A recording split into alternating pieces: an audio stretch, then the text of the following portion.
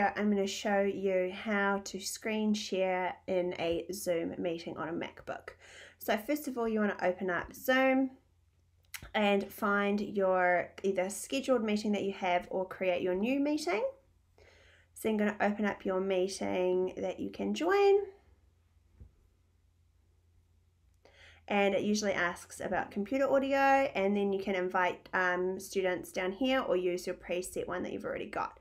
So you've got all your options down the bottom here: mute, stop video, invite, manage participants, share screen, chat, record, and reactions, and of course your end meeting. So to share screen, there are two ways that I have used share screen before. The first is using Osmo. So what that is it looks like an Osmo base and the Osmo reflector. And I've used Osmo before in my classroom for maybe 3 or 4 years. And they have released this free app called Osmo Projector. And what that means is it uses the reflector and the base to then project work that's in front of it onto your device. So in this case, a MacBook.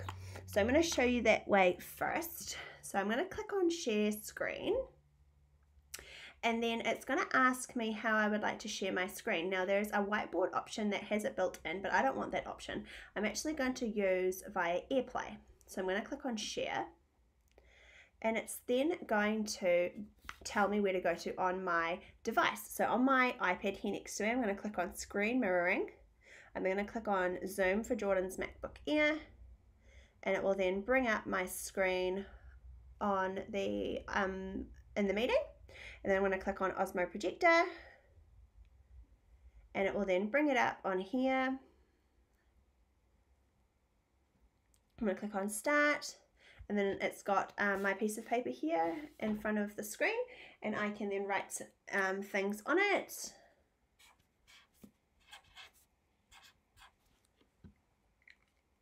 And it will then bring it up, and I could ask my students what number is missing, and then they could see and they could tell me too, and I can fill that in on my piece of paper. Now there is a really slight delay between what it sees and the AirPlay for this for the session, but it does show everything that you would like it to do. You could use this for modeling, you could use it for sentences, writing, brainstorming, letter formation, anything you want, and it projects it off. So I'm just going to click stop share for that one. There are other ways or other apps that I use as well for screen sharing. So Osmo is a new way that I have just figured out and used, but before that I was screen sharing using Seesaw. And the reason why I use Seesaw is because Seesaw has the built-in drawing tool, which I love about it, and I use that with my kids. My kids use it, and it's a great way of modeling activities or showing them what I want them to do on Seesaw and the activity that I might be explaining to them. So the same thing applies. You're going to click on screen share, so share screen. Then you're going to click on via AirPlay and click share. Then it's going to ask you again, it's going to say you need to connect. Then it's going to bring it up. Cool. Now this time I'm going to go to Seesaw. So I'm going to click down the bottom, I'm going to click Seesaw, and then I'm going to click add, and then post student work, and then I'm going to click drawing. And I've been using this to model with my kids. I've had activities set up down the side here using the multi-page that I flick between. So for example, we might be doing some handwriting, and I might be modeling the letter for them on here for them to see in the session. Then we might be doing some writing, so I might write a sentence for them, a sentence starter, and they can follow that along. But then they can also see me in the session on the right of your screen. They can see my work, and they can see me as well. And at any point I can stop sharing by clicking stop share, or I could swap to different apps or show them different activities, for example, if I was modeling. So just for an example, if I was modeling an activity, I could be saying, right, your activity for the week, one of them is making sets here. So that first one, you're going to choose your name first, and then this is how we do the activity. So it's really good for showing students how to do the work. So say, for example, we're wanting to make 3, so they would drag out the right number of donuts and you could model it that way. I'm going to delete that.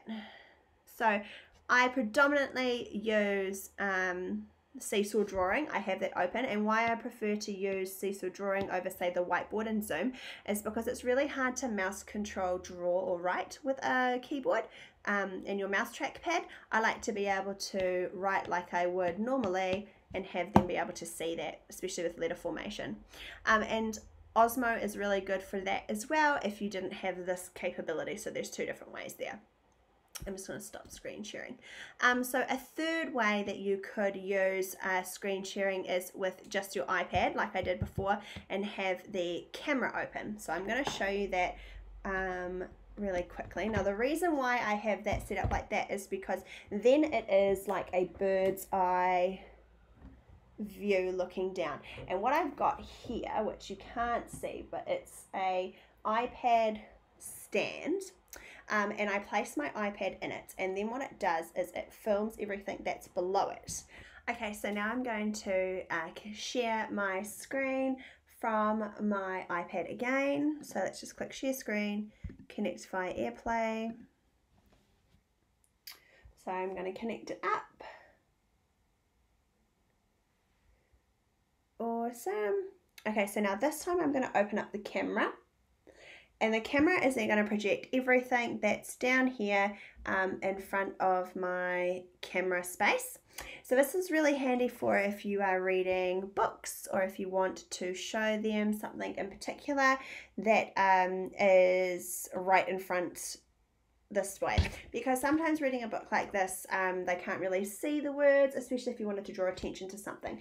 So you're just going to place the book down in front, and then it will pick it up and show everyone the text, the pictures. You could draw attention to certain parts of the story, you could read the story, and then people in the meeting will be able to see the words and also hear your voice too, which is really helpful for them, especially if you're doing work around a book.